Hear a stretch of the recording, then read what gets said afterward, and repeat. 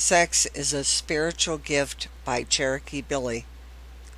There is nothing to compare with being in love and the person loving you equally. When this occurs, it is magic, and nothing compares with when you look into each other's eyes and share this most beautiful gift together.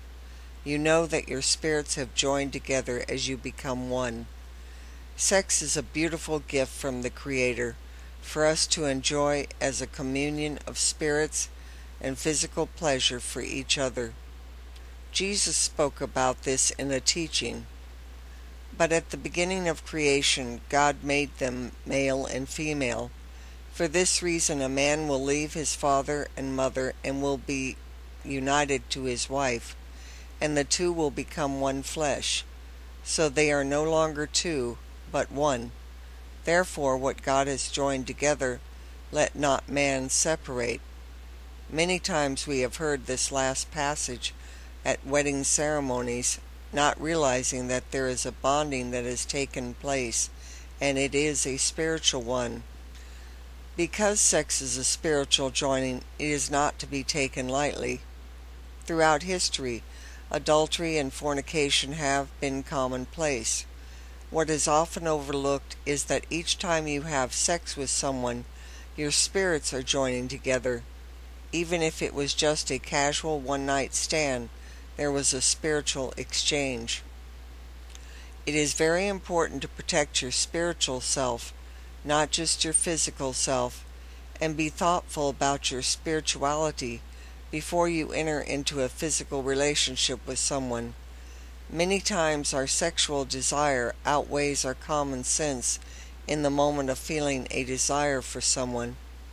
If you can stop for a moment and think about your spiritual self, who is far more real than your physical body, you may be able to realize that you will be joined spiritually to this person whether you see them again or not. Often this can be the reason that people become obsessed with someone. They are thinking with their physical mind instead of thinking from a spiritual perspective. Many people like to throw caution to the wind and just go for it. I'm not condemning sex by any means. I am trying to make you aware of your spiritual self and what occurs spiritually when you have sexual relations with another person.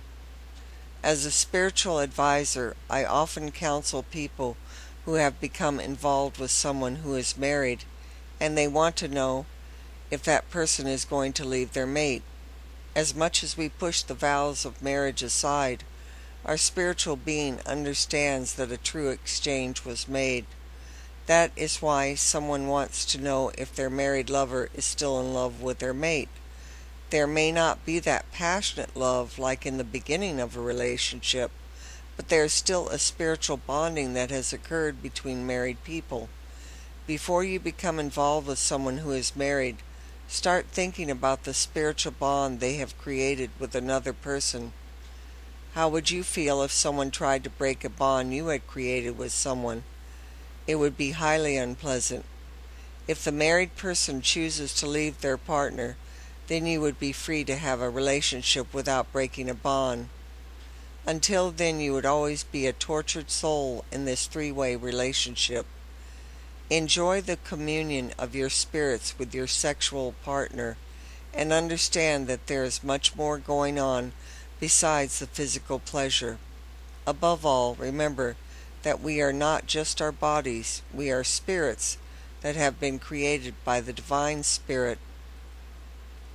And even though we live in this third dimension, we must strive to focus on our spiritual life in this vehicle called our body. Thank you for listening. This is Cherokee Billie.